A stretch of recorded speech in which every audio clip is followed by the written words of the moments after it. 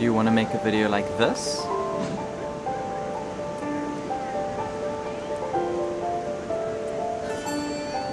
Or this?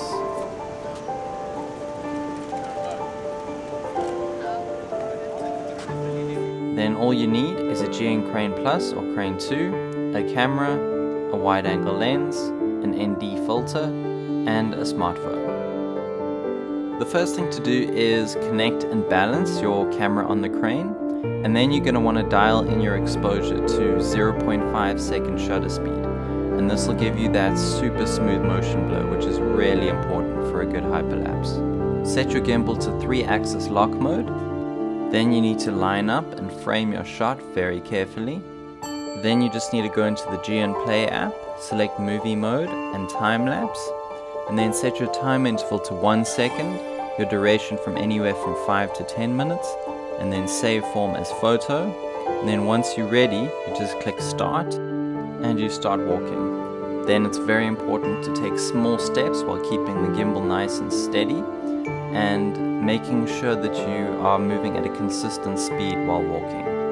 Then if you did everything correctly, after compiling all the photos into a video, then stabilizing it in After Effects Warp Stabilizer, you'll end up with something like this.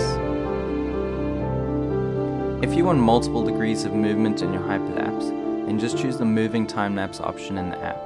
Then select your starting point, and then choose where you want your camera to point once the hyperlapse is finished. This can be tilting, rolling, or panning, or all three if you want. Then choose your settings just like before. And then once you click start, your camera will move to that initial waypoint, and then it'll slowly move to that final waypoint that you set in the app. And then from there you just need to walk in that smooth, consistent speed, and then hopefully you'll end up with something like this. If you want to get even more creative, you can put your crane on the Zhiyun monopod, and then get an aerial-like hyperlapse.